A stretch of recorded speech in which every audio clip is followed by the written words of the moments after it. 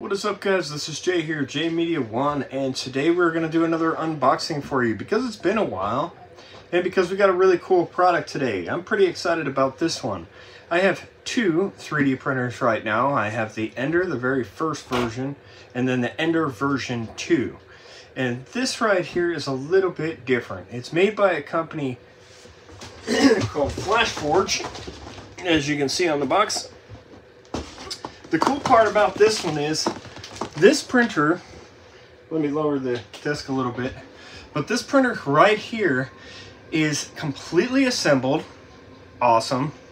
It prints really well according to the other reviews that I've watched on it. And I got it on a flash sale because of Cyber Monday, so I thought, heck, why not? I love 3D printing. I think it's one of the funnest things you could do because you actually get to design your own kind of stuff. And if you got any 3D modeling skills, you don't have to rely on sites like Thingiverse to get your models. You can model yourself, download it, flip it to G-code, pop it in a slicer, get it out, and put it in your printer, and you are ready to print. This thing is pretty awesome because two things that I hate the most about the Ender printers, while they are great printers, they're entry-level printers. The two things that I hate the most, one, I absolutely hate bed leveling on those. And it's not really that bad, it's just more of annoying. I'm a guy that moves my printers around. I like my printers to be in an area where they can print and they could be warm and they could be, perfect. I used to have them out in my shop. The problem was it got too cold out here and the prints came out really bad because of that. So now I have them inside. I have them at my office desk inside and they print a lot better. However, it's not enclosed, right? And so an enclosed printer is always going to print a little bit better, and you can use different types of filament like ABS and whatnot because it is completely enclosed and all that heat stays trapped in. So anyways, let's get straight to the unboxing here so you guys can check it out. It's a big box, right? I got my razor blade here. We're just going to cut it open from the top.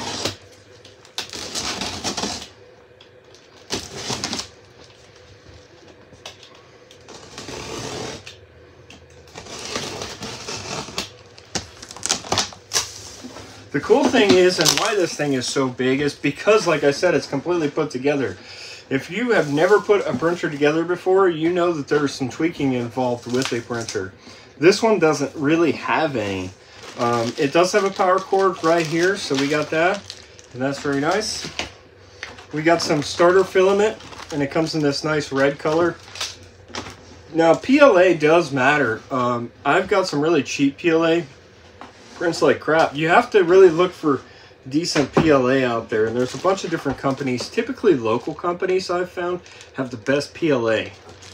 So you have your after sales service, and we only have a couple tools here because it doesn't really require a whole lot. It does come with a tube of lube. It comes with a couple different Allen keys, actually one Allen key. It comes with a screwdriver, a little screwdriver, and then another hot head. So that's very cool, but we're not going to need it to get started, and that's my favorite part. So right here we just have some packaging, a little bit of eggshell top. Get that out of the way. We are going to need the razor blade again. We're going to pop that open. Bubble wrap's good. Make sure it's protected during shipping. This one came all the way from Georgia, I think, so it had to go a ways to get to me. And you can see there's a bunch of plastic on it. We're going to move it off the table so we can get it out of the box.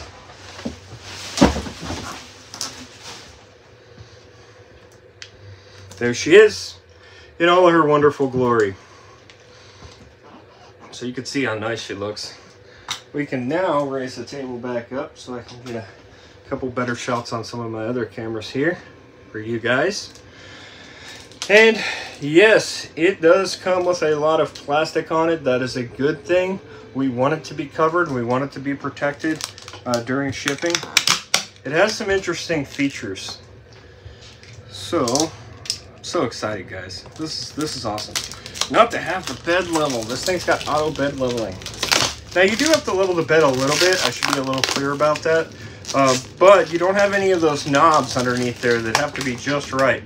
Trust me when I say, if those knobs aren't perfect, your print is either going to not stick to the bed or it's not going to come out as good as it should have.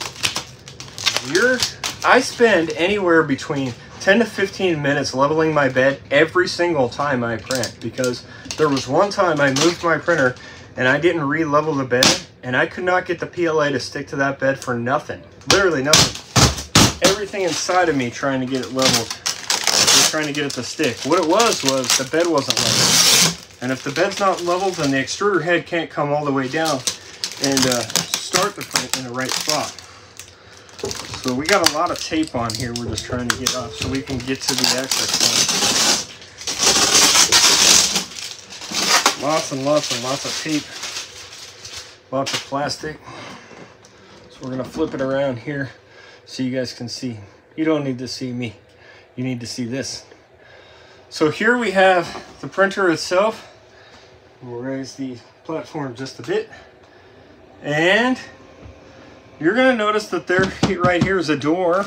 There's some plastic on the door, a little bag to cover it. It does have some magnets down here to help it stick.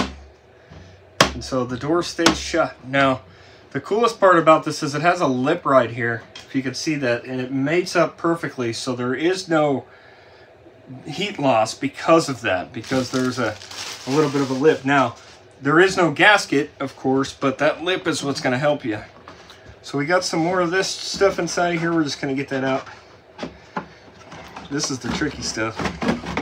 You don't want to damage anything, so. All right, so now that that's out of there, you can see inside. And it looks great. It's awesome. I love how it is all together. It's amazing. I've built so many of these things that, and let me get back to me. So I've built so many of these things that, man, it's just nice not to have to put one together at all. I mean, this thing is ready to roll right out of the box. There is a couple things you have to do. You have to perform the calibration. It's very easy. It goes down and checks each one of the points on the bed itself and make sure it's level. Now, you still have to put a piece of paper under there and do the paper test, but you're not adjusting the knobs. The machine does the adjusting for you. It's got a button on the front. You tell it go up one notch, down one notch, whatever, and it will level itself that direction. Let's get around to, you can see it's all clear. It's even got a clear top, so you can see right through the top of it, which I think is awesome. So right here we have this door, okay? And so this door comes out like that, and that's where our filament goes, inside of here. You need a decent sized spool. You can't use an oversized spool, but I do know that on Thingiverse you can print an adapter for this right here that sticks out about this far, and that lets you use the bigger spools on it if you like. You would have a little bit of area right inside of here where you can get a little bit of a draft, but everyone that's printed those things hasn't had any issues, so that's kind of cool. You can see that the feed is right there. There's a little arrow telling you how to feed your filament. I mean, it doesn't get any easier than this, guys. This is like, everyone says Ender's the beginner. This is the beginner one because you don't have to do anything. 3D printers are not plug and play, as most of you already know or assume. If you've watched any videos about a 3D printer, they're not plug and play. So you do have to tweak them. You do have to mess with your temperatures. Sometimes I'll go in there and mess with the bed temperature, or I'll mess with the temperature of the filament itself. It does have a degree range, so you can play with it a little bit until you get the perfect print. But you don't always want to be playing around. You just want to get stuff printed. And I've been able to print some wonderful things with my Ender. Don't get me wrong. I do not dislike it. I just think the ease of use of this thing is definitely something to be talked about. Flip back over here. You can see the window right here. That's where we're gonna, this is touchscreen, so we can use this to do our calibrations. We can use that to do our prints. We could tell it to start printing from there and all that fun stuff. This is the overall view, so side window. Now there's a cool thing to note here. If you look at the side window, if you look really, really close, and I'm probably going to have to open the door for you to see. So we're gonna open the door. And if you look right here, see where my finger's at? That's a camera. That is a cool feature. because it lets you see inside of the printer what's happening. Now, necessary? Not really. You can do all kinds of cool stuff with these. So with the Ender, what I specifically do, is I have a laptop, okay? Let me just show you a little bit of what I do here. So this is the Creality slicer. I plug this laptop in. I have this USB cable. I plug this into my USB on my laptop, and I then plug it into the Ender printer, and from there I can print directly from the slicer to, I could send the print directly from the slicer to the printer, and I find that very cool, to be honest with you. It's a super neat feature. Now, the door is just so cool. I mean, this thing is just so cool how they build this thing. There's a couple other companies coming out with similar printers like this, but I've heard nothing but good. So the bed moves here, and you can see that it's got this nice surface. No knobs, my favorite part. If you see here, there's these little clips, and that's what holds the bed in. Now the bed on this one is flexible, and what does that mean to you? Well, you can pull your prints off. So sometimes my prints get super stuck, and they're hard to get off of the bed. With this one, you pull the bed off and then you peel your print. You can just bend the bed, and the print's gonna pop right out of there. So that's awesome. FLASHFORGE on the front, of course. Got to rep the brand, and then you got the display here. So before we plug it in, there's a couple other features that we haven't touched on. This thing also has a Ethernet port. Let's just leave the cord there for now. So on the back side here, down at the very bottom, you could see a Ethernet port. And so that Ethernet port is going to allow you to hardline plug into this thing. You can use Cat 5, go straight to it, Cat 6, Cat 7, whatever the heck you have these days. They keep upgrading. So you have that, right? Now, if we rotate it again, you can see that there's a USB-A right here as well. Awesome. So we have several different I/Os or outputs that we can use, inputs, outputs we can use to get this thing rolling. The printer's awesome so far. It's made its mark. Now, do we want to install the filament? I'm not sure if I want to use this starter filament. Why? Because if you look right there, there's only probably maybe 5-6 prints out of this thing, depending on what you're printing, of course. I've printed some very large things. I like to go up. So I purposely scale my models so that they can print up, because you seem to have more room that way. It depends on the size.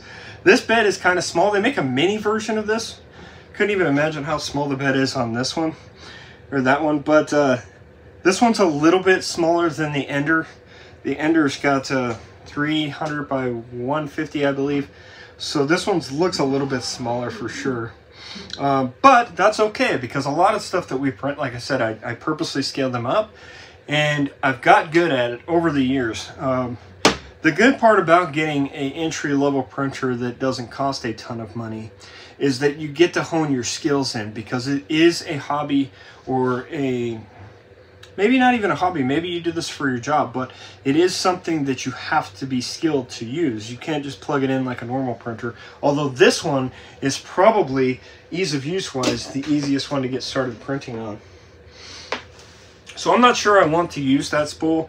I have about 25 spools inside of the house, different colors, different types. You can use all kinds of different things inside of this. I generally typically stick to PLA just because it does a really good job. And I don't really see much use case for my situation to use anything else. If I know that a filament's going to work, I don't like to change things that aren't broke. So we just plug in down here. This is about the same size as a normal power cable for a monitor. And let's read the warnings just in case I can't turn this thing on with no filament in it. It doesn't appear that that's the issue. You know what, maybe we'll just spool it up. because it doesn't look hard. So the coolest thing is, so far I haven't had to read any of the instructions. So it says open the filament cover by pulling out the cover handle. We've done that. 2, put the filament in the box and make sure that the direction of the filament is the same with the pitcher. So you can see here, there's little arrows. They tell you go this way. Okay, wheelie wheelie goes round and roundy. Now, sorry guys, a little excited about this one. Now we're gonna use this because who cares, right? I'll print some cool things with it. I kind of like the red color. It's like almost like a little bit of a transparent look to it. I got some silica and then no. So the cool thing about this is I didn't get that. Could you try again? Siri's going off on me. Shut up. Okay. So it comes with silica. It comes sealed because you don't want this PLA. I've actually let PLA sit out, the bad kind, the cheap kind. If you find PLA super cheap, there's a reason for it. But typically, if you leave this stuff sit out and it's not real good quality, it'll get brittle and it'll break apart real easy. You're going to feed your printer. What the? It's breaking all over on me. So that can happen. Ender comes with these guys, little snips. You want to cut this at about a 45-degree angle, so we're going to try to do our best here. And then we're going to load it just like it says to load it. So it wants us to start underneath, feed it up through. Now on the enders, you have a little clip on top that's spring-loaded. You squeeze it and you can feed this all the way through to the extruder. You kind of preheat the front of it. You can see it come out a little bit. You know that you made it all the way to the end. But in this case, it doesn't seem to. It says the yellow tag part is the filament intake. Insert the filament into the intake. Push the filament into the filament feeding roller until certain resistance is sensed. Okay. Well, I got past some certain resistance, so let's keep going. You can see that the wheels inside of there. Let me go down so you guys can see. There.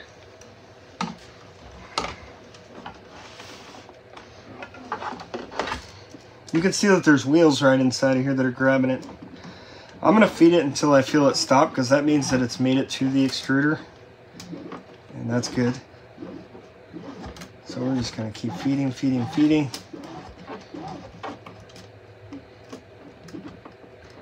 There it feels like it's stopped, okay? So I think we're good. Now if you look on the inside, you can see that it's... You can see that that whitish hose is now turned red, which means that it's fed through there. So we're good. So now I want to kind of spool this up the best that I can. Just going to stick it on the spool holder there. The rest of it doesn't say much. The last step is actually purely Chinese, so that's not going to help me. I don't speak Chinese. I don't know if this goes back on. It doesn't appear that it does. It's just going to hang out. So we're going to take the door. We're going to pop it in there. This is the first time I've ever seen this, so even though I've used a lot of these, I've never used two things. Okay, so let's be clear. First thing, I've never used this specific model. Second of all, I've never used an enclosed 3D printer ever. So this is brand new to me too, but geez, this thing is cool. I'm excited, guys. Okay, so now that we got it there, I got it plugged in. I'm gonna flip the switch. I feel good at least knowing that the filament is spooled up in case we need it to be for some reason. It's turning on. Let you see. Oh yeah. So it's coming on. It says the Adventurer 3 Pro. I did opt for the Pro just because it wasn't much more money to go the Pro route. Playing some cool music. Loading. Usually I always have a piece of paper around, but I just got done moving my stinking printers inside of the house. Literally. Sometimes I think it's funny that they don't include one. They know you have to use it. So we might be able to use this after sales service kind. Basically, the entire point, let's go here. Okay, so the entire point basically behind the paper is that you're making sure that your screw, one, your tip doesn't touch the bed because that could hurt it. Two, you want to make sure that this has just a little bit of drag, little bit. And then you move it to the next corner, a little bit of drag, next corner, a little bit of drag, next corner, a little bit of drag. Over time, I've got really good at leveling the beds because you do it so much, you get to feel of just, those knobs just gotta. Now, annoyingly enough, the knobs don't lock. So if you accidentally walk over there, like today I was pulling a print off of the bed and I tapped the knob, flipped it down, which actually lowered that side. Damn it, now I gotta freaking level the entire bed again. So I gotta back all the way through the process. Typically you unscrew them all, bring it back all back up, put it to home position, disable your steppers, move the head around, make sure that it's just dragging. Do it again, do it again, do it again, do it again. Because you got to do it about five times. You got to remember, it's on a bed like this. So the front affects the back affects the side. They all affect each other. This one's auto bed leveling. We shouldn't have that problem. So it says, before using the first time, calibrate the extruder first. Okay. I don't know what this entails. So we're going to learn together. It says it's pre-adjusting, so we're going to wait. Whatever that means. This is the first time I'm seeing it, so like I said, we're going to do it together. While it does that, we'll take a look at what's inside of the bag here. So this is our extra hot head, right? So if you look there it is. You can see the tip. That's cool that it comes with one. I mean, how awesome is that? 0.4 to 265. That's what that says. I'll let you see. Right there, okay? And then we have our satchel of tube lube. And then we have one Allen key. I kind of like these rounded ones. They let you get angled into where you need to go better. This is a regular screwdriver. Phillips in America. This here says beware of sharp needle. So I'm guessing this is if you run into some trouble, you can shove it through the thing. Ender comes with one similar. It looks like this. So this is the Ender version. Little spring, so you can clean stuff out. But Ender comes with a lot more parts, a lot more stuff to do. I'm telling you, first time you ever set one up, it's probably going to take you 2 or 3 hours. Okay, so it says click the arrow to adjust the nozzle so that it just touches the platform. So this is where we're going to do some adjustments. So, I always like to use this bad boy. Because why? How can you tell? Like, you can't tell that it's just touching the platform without a piece of paper. So there's no resistance right there. When you hit the down button once, you don't want to go crazy. Just ease into it. Still not moving. And I'm wondering, yeah, it's in there. I was actually wondering if the tip of the extruder was in there because sometimes they don't, like Ender's, I believe you have to put the tip on. I don't remember. Don't quote me. Okay, down one more. We're still not there. Not enough yet, boys. We're going to go down one more. I don't want to go crazy. I don't, because it'll just smash it into the platform and ruin it. This thing's brand new.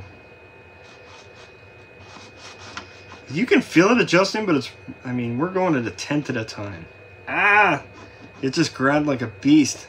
Let's go back, let's go back. We just grabbed the living shit out of it. So we got to be a little bit patient because it does take a little time. I think 0.9 is our, maybe 1. It's grabbing it pretty good right there. Let's go with 1. All right, next. Do you want to continue and complete the auto calibration? Of course. So it's pre-adjusting. Oh, thank the Lord, baby Jesus, auto calibration. I'm telling you, this is a godsend, having this ability to do this. There's other printers that can do this, but they are extremely, insanely expensive. This one really isn't. Click the arrow to adjust the nozzle so that it just touches the platform. So now we're gonna kind of do it everywhere, all four corners. If you look at this, hang on. Look how high that is. That sucker's way up there. What the heck's going on here? Getting a little freaked, but we're gonna keep it up. We're gonna keep it up. We're gonna figure this thing out. It's all the way at 3, so I can see it inching. The last one was at 1.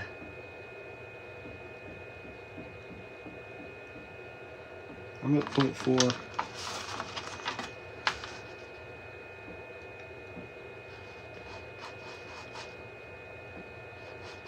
Holy shit, we're at 0. -1. -2.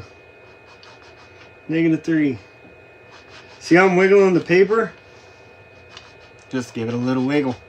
That's how you know if it's touching. You can't feel it with your fingertip. It's too much. There's nothing in between it. You think about how thin a piece of paper is. We're going by the 10th here. -1. 1, 2, it just grabbed real hard. Let's go back up to 1, 1. Let's go to 1. So you don't want it to be too far. That's the. Honestly, it's worse to me if it's too far than if it's just a tad too close. Why? Because if it gets too far away, and I promise you this will happen. Maybe not necessarily on this one, but the PLA will not stick to the damn bed, and it's got to go in a circle. Usually you're building a raft, or maybe you're just doing an outside layer, but either way you have to build a layer first before it starts to print. And a lot of times if you're doing a raft or just an outside layer, I forget what they call that one. I usually build a raft, but anyways, when you do that, it's going in and then it's just kind of circling around the corners, and it pulls the PLA back towards the middle. And then you're like, yep, abort print. Abort print. We're back at it again. I'm telling you, the bed leveling is the most amazing thing in the world. Just not having to turn those stupid knobs. I'd rather do this 100 times over than have to turn knobs.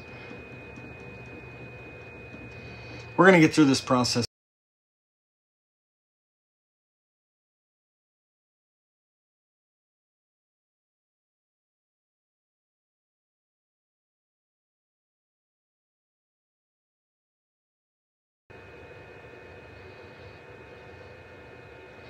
So it only made me do it one entire rotation. One.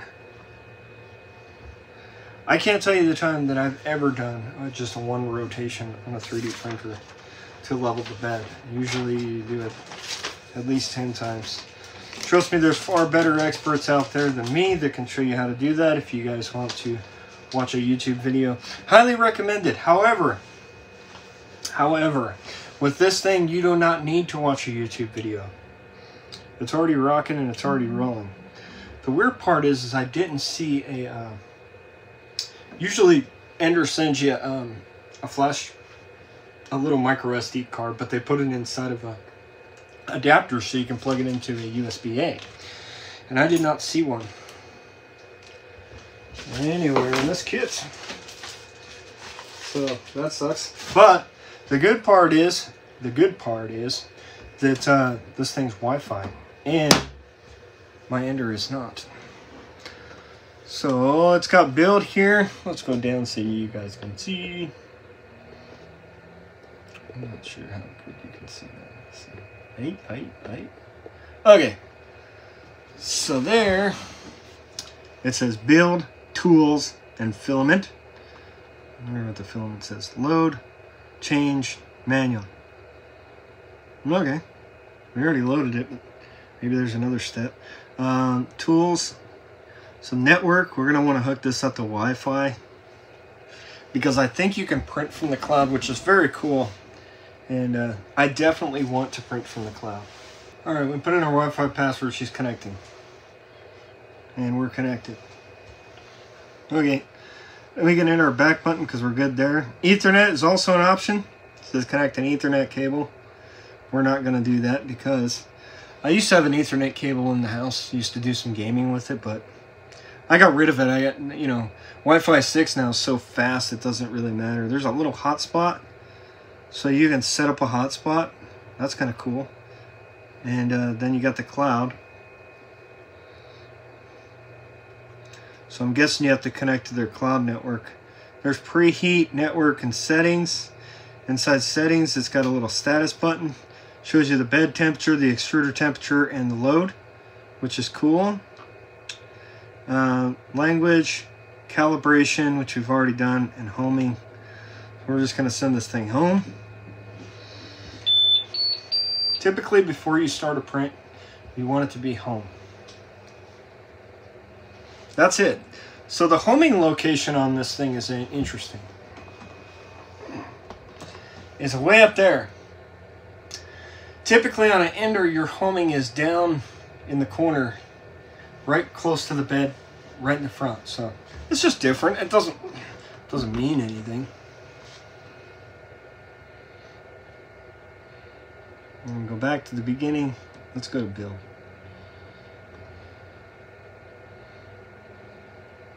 There is a little box, a little demo box on here, which I was hoping for.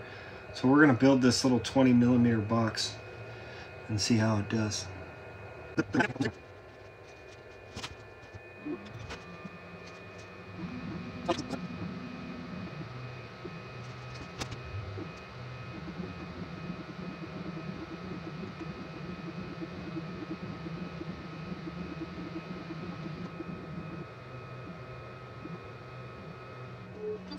It's done. Let's pop this sucker out of here and see what we got. So there. See how it's sticky? It's so hard that it's actually pulling up on the bed. So you do have these tabs that pull back, and you can release the bed with these tabs. Which, to be honest with you, I am a little too lazy to do. So we're just going to peel up here. Just got to get underneath it a little bit, and it'll pop. They give you a little spatula, typically, when you get a 3D printer. This one does not, because you can pull the bed out and the bed flexes. But, like I said, I don't want to go through the trouble of pulling on all of these tabs and dealing with that. So, I'm just going to pop it off. Okay.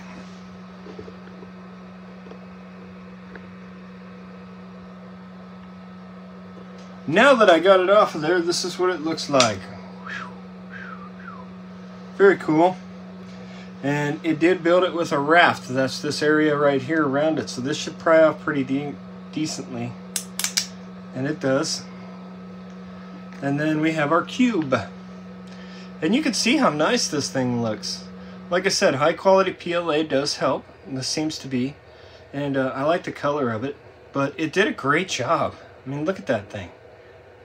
There's hardly any, well, a little bit right there. You could see a little bit of stringing right there, but there's hardly any stringing whatsoever on it. I actually have a torch for this reason. So that you get yourself one of these little power probe torches.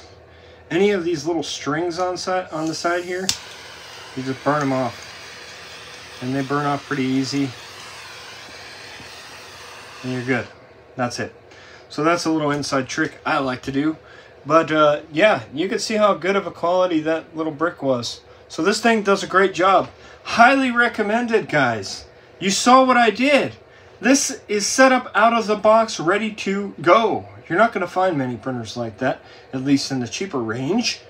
This is about $599. You can get it on sale sometimes. Like I said, I got a smoking deal for Cyber Monday. I will leave a link in the description down below. If you guys like this video at all, you can support me in a couple different ways. You can like and subscribe, which helps. It helps YouTube's algorithms. Or you can click the link below to buy me a coffee, because I love coffee. Thanks, guys, for watching, and we will see you in the next video. Later, guys.